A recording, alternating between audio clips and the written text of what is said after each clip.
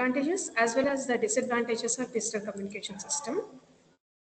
Here coming to some of the advantages, we all know that the digital signal has only two levels, that is 0 and 1. Because of having only two levels, here I am taking a bipolar signal, having a magnitudes as +1 and -1.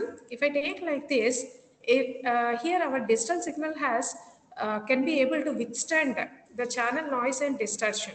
So even though noise has accumulated, that noise can be easily removed for a digital signal compared to the analog. So the reconstruction of digital signal is better by considering better compared to the analog signal.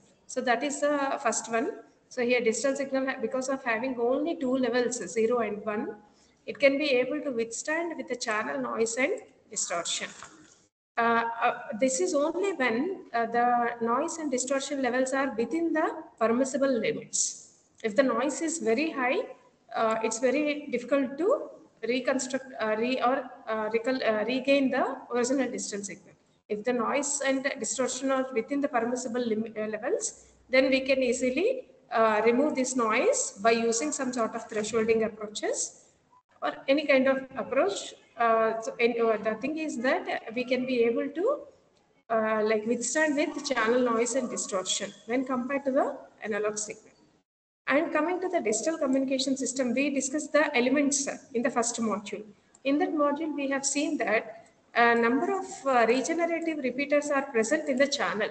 So because there are number of regenerative repeaters throughout the channel, these repeaters consist of a comparators and amplifier.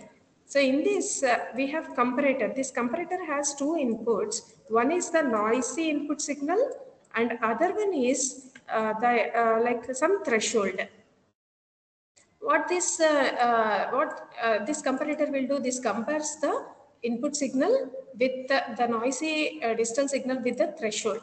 If the input magnitude is greater than the threshold, then it is considered as data bit 1, that is at higher level. Else it is considered as low level of input signal. So finally, you will the comparator output will be either zeros or ones, that will be strengthened by the amplifier. So because of these repeaters which regenerate the original digital signal throughout the channel, we can be able to prevent the noise accumulation throughout the path, and we can reconstruct the noise-free digital signal. And coming to the third advantage, here the hardware implementation is flexible as well as feasible for digital signal when compared to analog. And next, coming to the fourth advantage, in the elements, in the last module we have studied that source encoder and channel encoder are the elements of digital communication system, which converts the analog signal into binary stream. So thereby you are encrypting the data. Because you are encrypting the data, it is highly secure.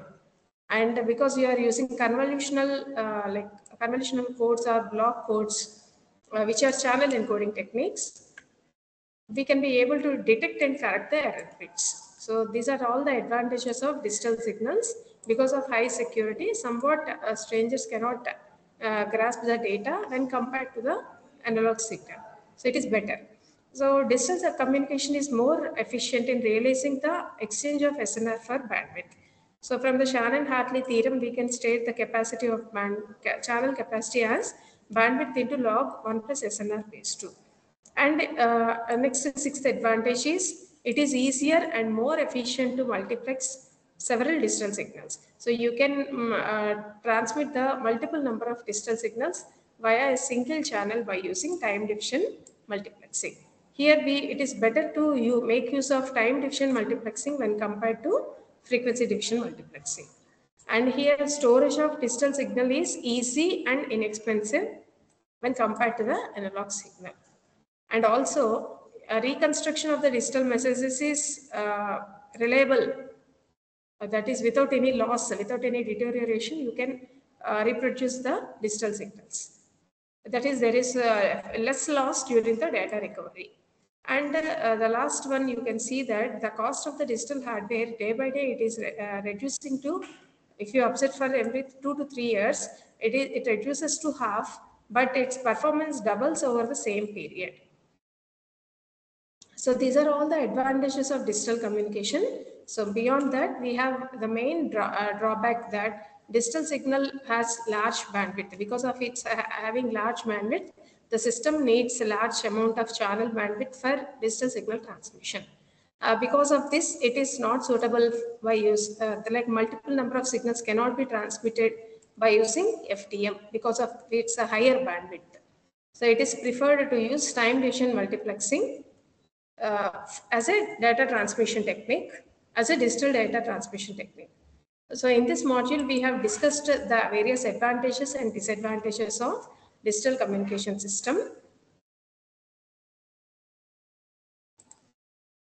In the next module, we can discuss the various elements of pulse code modulation technique. Thank you for listening.